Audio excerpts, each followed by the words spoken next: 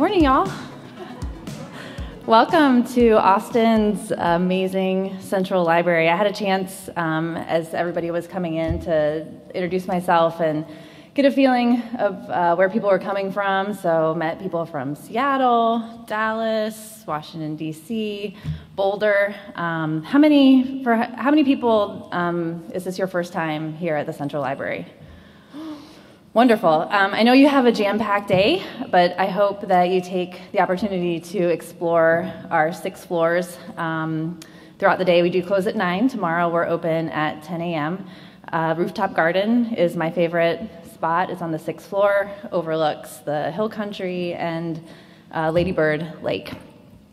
Time Magazine actually last year named us as one of the 100 best places to visit in the world.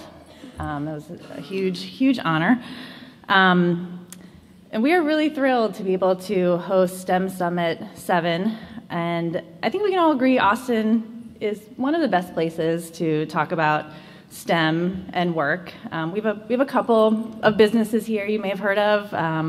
Dell, Apple, IBM, Google is right there. They're actually going to be occupying that big hole in the ground next door. They're actually going to be taking that over soon. Facebook is our neighbor as well. Silicon Labs, Indeed, plus the hundreds and hundreds of startups here.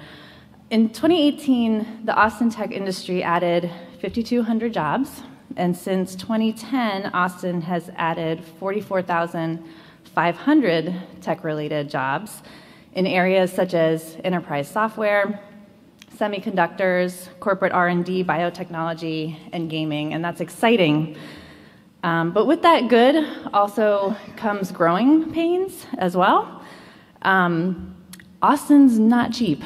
So I know some people in the audience are from Austin, and with the rapidly rising costs of living threatening affordability, many Austinites are being pushed out of the communities in which they grew up, where they have family homes, and most are minorities and creatives.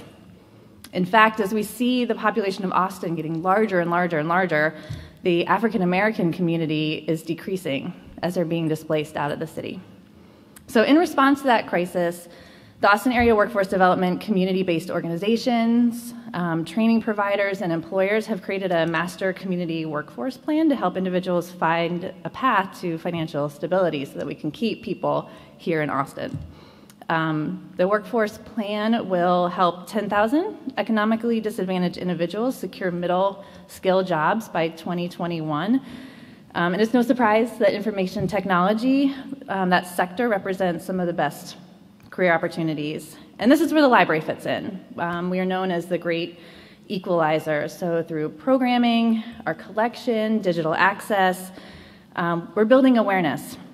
We are cultivating an interest in high-demand jobs, and through strategic partnerships that we have throughout the community, we'll be providing the space for training and upskilling so workers are equipped with the skills they need. And this is new territory for us. So I'm just going to go through a couple of the great STEM-related activities that we've been doing. So we had a really cool dino pop-up museum here in this space, and we had Dinosaur George come, who has the largest traveling dinosaur museum in North America, and it was pretty awesome. So imagine this space being filled with over 150 individual dinosaur pieces. Dinosaur George taught kids about how scientists are using the latest imaging technologies to study dinosaur brains.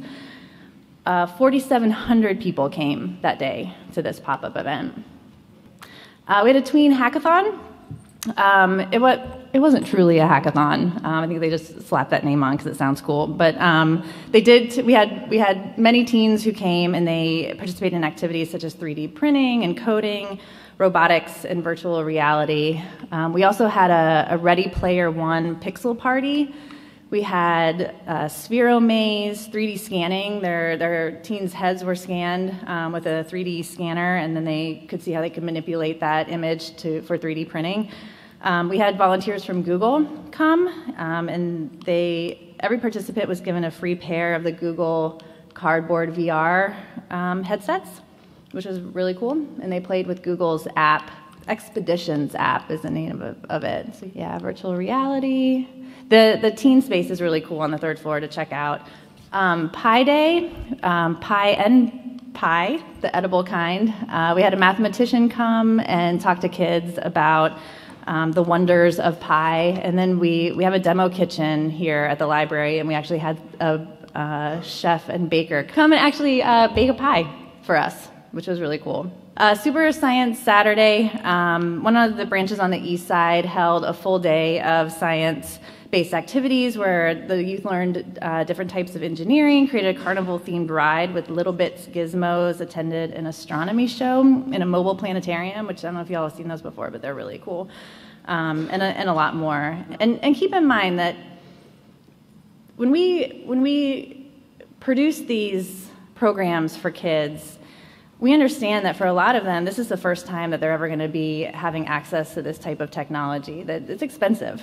And kids and their families, a lot of them can't afford it. So we take great pride in that. And our Youth Code Jam, again, held here, we partnered with Youth Code Jam, which is a Texas nonprofit, and we capped the event at 400 people, and we had hundreds on the waiting list. And the cool part about it is we had, majority were female, 60% were children of color.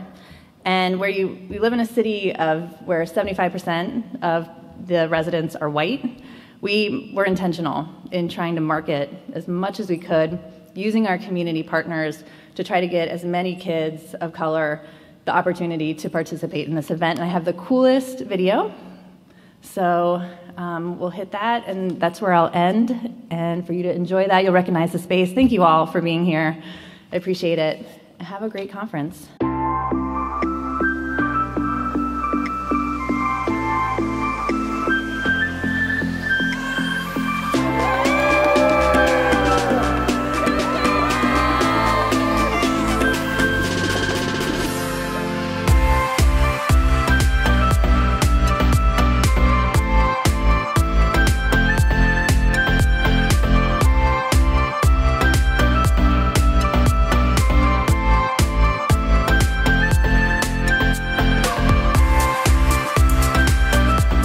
We came here today to check out the library, but also really to check out the Code Jam event with my whole family. I have 2 girls, and I just thought that as a family, my husband's into electronics, and so I thought this will be awesome. He can get them interested in stuff, they can help each other, and it can be like a fun family outing. I did a self-driving car, which I liked personally, was my favorite. I did VR, and I also did circuits, and I created a video game. So I made this circuit connected to my computer, and I wrote a code to make the LED light up. It's been pretty amazing. We already use CodeMonkey and Hello World. This takes them out of the school setting, and they get to see that what we're teaching them in school, it's true. It can happen. You can be an engineer. You can work at Google. That these people who are here helping you do this every day, and so can you.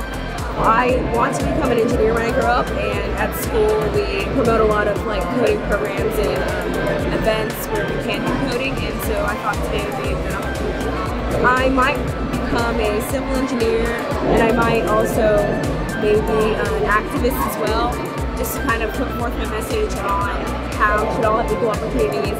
Well, as a blind software developer and also as a female, we want to get as many people involved in technology as possible, with the understanding that they can have a great impact, because I could not be doing the work that I do as a software developer if it wasn't for somebody who would have built the software that allows me to use a computer, so that you going into this field can have very big impact. This is a gateway to success. Absolute gateway to success. In the city of Austin alone, there are more jobs than we have people. Guys, those jobs are for you. They're absolutely for you. We need you to be able to think kids. We need you to be able to think computationally. We need you to be able to know how to code, because you will create our future.